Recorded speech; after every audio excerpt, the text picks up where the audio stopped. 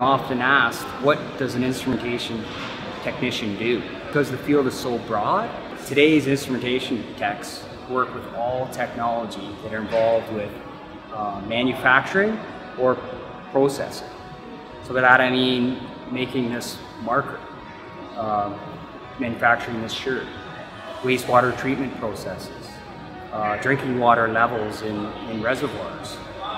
Anything that needs an automated measurement or even a manual measurement, instrumentation techs from this program have the capability to work with them.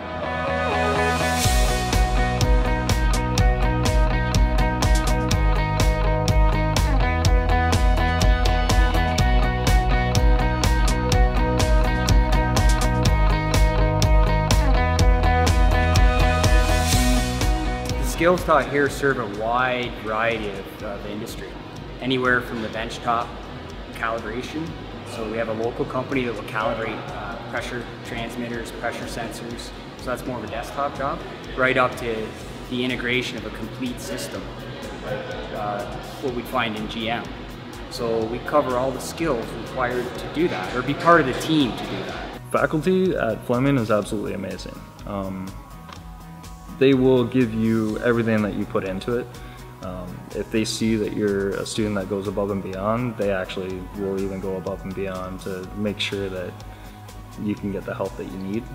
Teachers went way beyond their scope of what was required of them to help me out. Even teachers that weren't in the trades. A couple of them helped me out with my resume actually, which probably helped me get this job. The facilities and the equipment at Fleming were great. Having the facility open, that you could use it completely at hand, was super beneficial. So every few years we make sure that we revitalize our lab with the equipment that is in demand.